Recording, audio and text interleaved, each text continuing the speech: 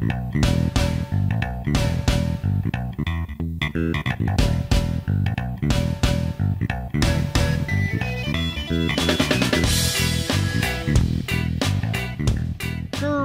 and salutations, everybody, and welcome to another episode of the Glitched Out Gaming Report, your weekly, or returning weekly dose of gaming news, at least for this week. Next week, I'm not sure if I'll have an episode up on Monday, because as you're listening to this right now, I am on vacation, relaxing, enjoying my time off work.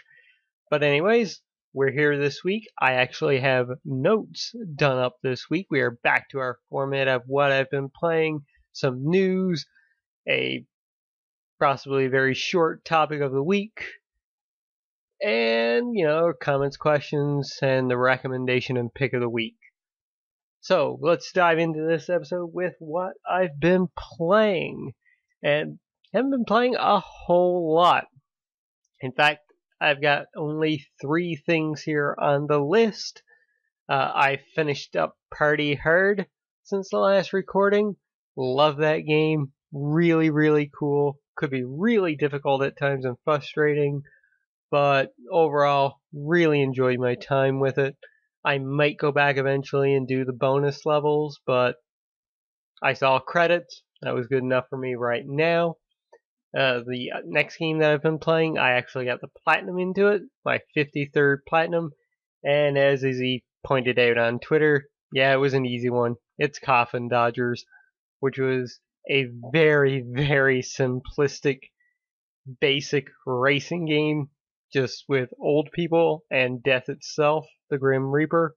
Well, I guess not death itself, but the Grim Reaper racing with you, and where there were 5 or 4 various stages with like 3 races in each, and the person or persons in last place would get killed, and they would be zombies in the next stage. So it was kind of neat, kind of cool in that regards.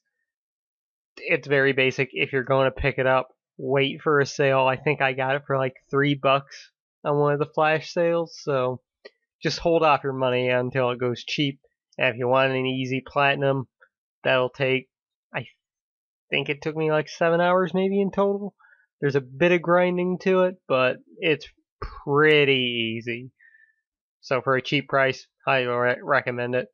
And of course, the last thing I've been playing, which I would talk about last week, which you've seen in various videos now going up on the channel, the Crash Bandicoot remaster, the Insane Trilogy. I've been playing through Crash 1. After I'm done this recording, I'm going to probably stream a little bit more of that game, hoping to finish it up so I can have that done before I'm gone on vacation. And when I get back from vacation, we can start streaming Crash 2, The Return of Cortex, or Cortex Strikes Back. Anyways, that's what I've been playing. So let's dive into the news. I've got 4 fairly quick stories here. One probably I'll go a little bit in depth with. First off, no link for this one, but various sources reported on it. Nintendo confirmed it. Excuse me. That the Super NES Classic pre-orders will happen in late August. Now, I know what some of you are thinking. It's already been pre-ordered out in Europe and that. Yep, but over here in North America, no pre-orders yet. Walmart kind of fucked up a little bit and caused pre-orders to go out and then canceled it and made a lot of people cry in the US. But hey, at least we got confirmation that pre-orders will be happening. I've got my fingers crossed that I'll be able to get one. Really hoping. If I'm unable to pre-order, I might have to go in the day of and try and get one. So I really, really want to do that. Really want to get one of those systems. If I can afford it at the time. Who knows? Maybe I'll switch things up before that and have something else to play. But yeah, looking forward to the Super Nintendo Classic. Well, let's dive into the meaty news that came out this week. First off, just a note here, I am recording this on August 2nd, so if any news happens on Thursday or Friday or Saturday or Sunday, I ain't going to cover that because it's in the future right now for me. But anyways, today, Persona Q2 got announced for the 3DS, and so did Persona 3 Dancing Moon Knight and Persona 5 Dancing Star Knight. All three got announced, and the two Persona games, the dancing games, are coming out on both PlayStation 4 and the Vita. The Vita lives, ladies and gentlemen. More Vita games. It's a good day to be a Vita owner. Of course, all three of these have been announced for Japan right now, so no confirmation that these will be coming out for the West, but it's really, really cool. And the teaser site for Persona Q2 contains just like the Phantom Thieves logo and their slogan, "Take Your Heart." So, very excited. I still haven't played Persona Q Shadow of the Labyrinth yet, but this just gives me more incentive to try and pick that game up in the very near future. So this is really cool. Really excited for all three of these. I need to get back to Persona 4 Dancing All Night. I might do that while I'm on vacation. Maybe try and beat that game. So yeah, very, very excited for that. Next up, Stardew Valley multiplayer details have been revealed, and it's coming early 2018. Written by Tom Marks over on IGN, a blog post on the official Stardew Valley site has announced details about its upcoming multiplayer mode, while also revealing that the feature won't be coming until early 2018. The post reveals that multiplayer will be played through players' ability to build up 3 cabins on their farms for farmhands, which will be controlled by other players. Farmhands can do almost anything the main player can do, the post explains. They can farm, mine, fight, fish, forage, marry NPCs, and take part in festivals. However, certain decisions like when to sleep and when to start or end a festival can only be made by the main player. Players will even be able to marry each other, although the specifics of how that will play out is still being worked out. Player-to-player marriage will not use the mermaid pendant, though. Multiplayer won't require players to set up or run a server, allowing you to simply invite friends to your game through Steam or similar methods on console. Multiplayer will instead only be online, with no plans for local multiplayer or split screen at this time. Bit unfortunate. The post said that 15,000 lines of code have been rewritten, and almost every source file had to be changed in some way to facilitate the multiplayer edition. A beta test will run for Steam users towards the end of the year, followed by the official 1.3 patch for PC, Mac, and Linux early next year. Consoles will receive the 1.3 patch sometime after, starting with the Nintendo Switch, but Chucklefish warns that the size of the update means it will take a while to roll out on every platform. The Switch version of Stardew Valley doesn't have a release date yet, but is still expected sometime this summer, so within the next month. So this is really cool. As somebody who put 100 hours into Stardew Valley, this is really awesome. It made my top 10 games last year because, man, it sucked a lot of my time. But I loved it. I absolutely did. I'm kind of interested in this update. Since I've gotten back into streaming, I've been considering doing some Stardew Valley via live streams in the near future. Probably try one of the additional farm types. So yeah, I'm excited about this update. Alright, finally, and this one a little bit of controversy to it. We're going to talk a bit about it because, well, let's just read the story over on IGN, written by Alex Osborne. Metroid Samus Returns Fusion Mode, which is a hard mode, is Amiibo exclusive. 4 Amiibo unlock extra content in Metroid Samus Returns, and Nintendo has now confirmed that this content can only be accessed by using the NFC figures. The new squishy Metroid amiibo not only lets you reveal the location of nearby Metroid on your map, but when you beat the game it will also unlock a new fusion difficulty mode, where Samus has her suit from Metroid Fusion. Speaking to Eurogamer, a Nintendo rep confirmed that you'll need the figure to access the bonus mode, saying this unlockable content is only unlocked using amiibo. In addition to the squishy Metroid amiibo, a new Samus Aran amiibo will launch alongside the game September 15th. This figure unlocks extra energy tank as well as a Metroid 2 art gallery when you finish the game. The Zero Suit Samus and Classic Samus amiibo that are part of the Super Smash Bros. Amiibo line also have special functionality. The former unlocks a bonus energy tank as well as a sound test mode when you beat the game, and the later unlocks a missile tank as well as concept art when you finish the game. For more on developer Mercury Steam's Imaginary, blah blah blah. That's just IGN rambling on at the end there. So yeah, what do I think about this? Now, we like to stay positive here on Glitched Out. Though it's hard to do with this because, on one hand, this is just extra stuff. Most people wouldn't care anyway, but it's kind of a dick move to put this content behind it. Especially, like, I don't even care about the fusion mode difficulty, where it's basically hard mode. Okay, whatever. Though, I really like art galleries, that kind of bonus content, and to have that locked behind an amiibo is kind of annoying. What would have made this easier here? Sure, have the stuff locked behind amiibo, but if you use the amiibo, boom, you get it right away. You can play the fusion difficulty mode as soon as you use the amiibo. Or you get the art gallery right away, or the sound test right away. That, to me, that would have been fine. And for those of us unlucky enough to not get the amiibo, beat the game, okay, now you get this mode. Maybe you have to beat the game twice or something, and then you get the mode. So that you don't need to get the amiibo. Locking the content specifically behind it is kind of a bad move.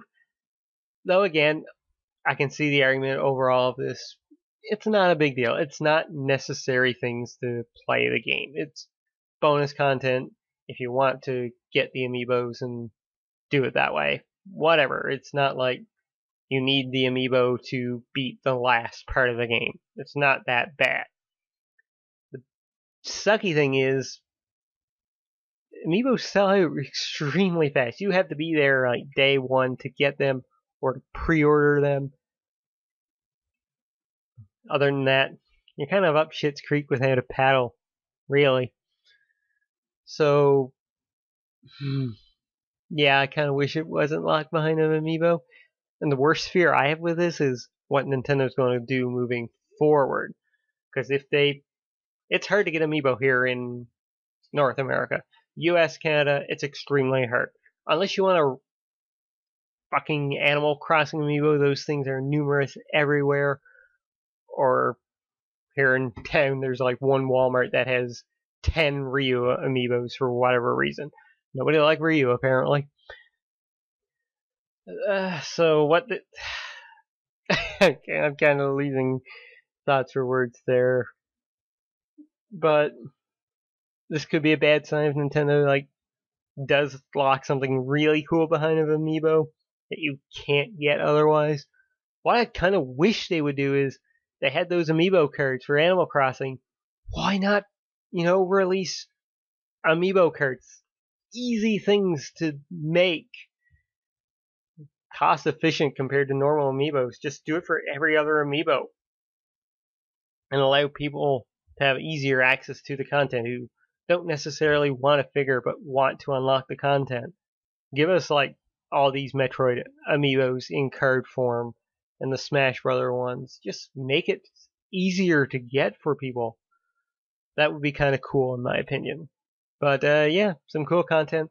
Personally really excited about Metroid Samus Returns alongside of Danganronpa V3. This is the only other game I'm definitely getting within September. So yeah, really excited. Cannot wait for the game itself. Kind of hoping I can get that squishy Metroid amiibo. Other than that, kind of cool. You know what I mean? Alright, so folks, that's going to do it for that. That's our news for this week. As for my topic of the week this week, something very short and very simple. I'm here on vacation right now, but when I get back, my ultimate plan for this channel will be going into effect.